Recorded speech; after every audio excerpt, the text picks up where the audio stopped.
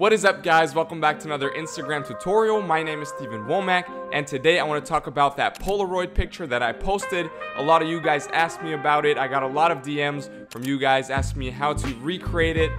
To be honest, I took this picture with a real Polaroid camera and some Polaroid film, but today I'm going to show you how to recreate that look using your smartphone and that free Lightroom app only. I've also created a preset on exactly this look. It's on my website, the link is under this video, and it's in that all presets pack. Once again, along with over 90 presets that you can just easily paste to every one of your pictures in that free Lightroom app to make them look great. There's a lot of Drake presets, Travis Scott presets, a Gunnar Stahl preset, Race Corrupted Mime preset, UFO 361 presets, and many more. So make sure to check out that pack, because every time I upload a new preset, it's automatically updated into that pack. So that pack keeps growing and growing. You only have to get it once. It's a pretty good deal. Make sure to check it out. Link is under this video. And if you haven't already, also of course make sure to subscribe to my channel and hit the notifications bell so you don't miss out on any of my future tutorials. Because if there's anything that you want me to take a look at for you next, you can always feel free to DM me on Instagram. @StevenWommack is my handle.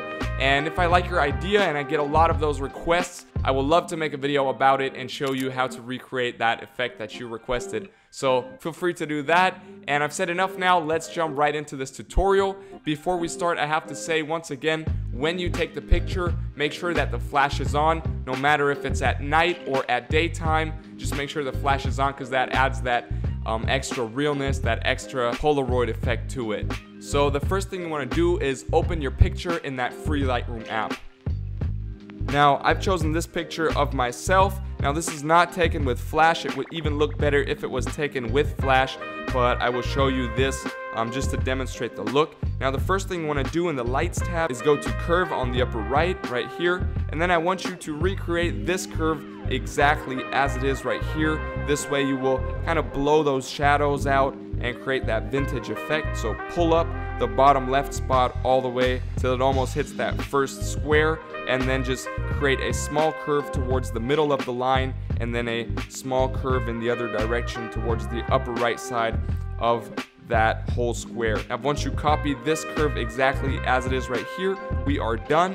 And now we just want to boost the contrast to +2 in this case, and the highlights we want to boost them all the way to +18. The shadows as well, we want to boost that up to +18. The whites we want to pull down all the way to -42, and the blacks as well we want to pull down all the way to -48 right there.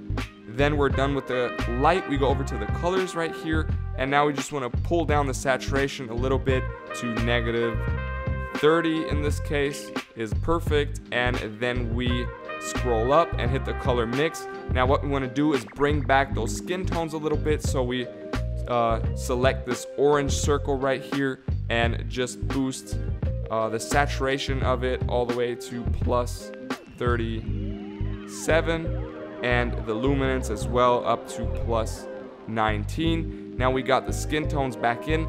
Now what we want to do to create that vintage effect as well, that film effect, that Polaroid film effect, is change the hue of the skin tones a little bit towards the yellow area to around +24 is perfect. Then we are done here. Then we go over to the effects right there, and we just want to pull down the clarity a little bit to -19, and we want to dehaze to +6, and then we want to add some grain just to make it look even more filmy. We want to add grain up to 23 right there. And now the last thing we want to do is get that color tone right. So we scroll up, hit split toning, and what you want to do for the highlights is pull over to a hue of around 64, 65, and a low saturation of around 5 is perfect. So it's 69 and 5, that yellow area for the highlights. And now for the shadows, we want to pull over to a blue area to a hue of around 215, and a saturation of, in this case,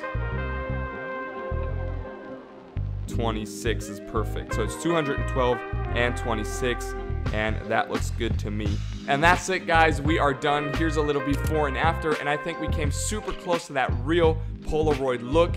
Now, what you can do as well is add a Polaroid frame. I've also created a video. I link it under this video in the description as well.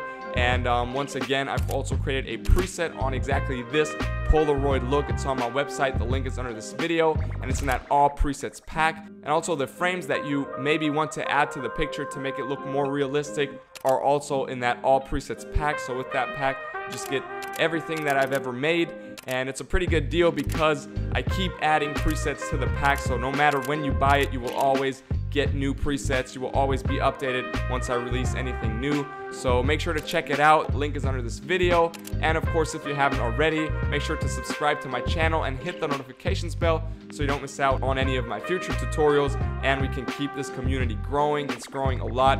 Thank you so much. If there's anything you need from me, any questions that you have, feel free to DM me on Instagram.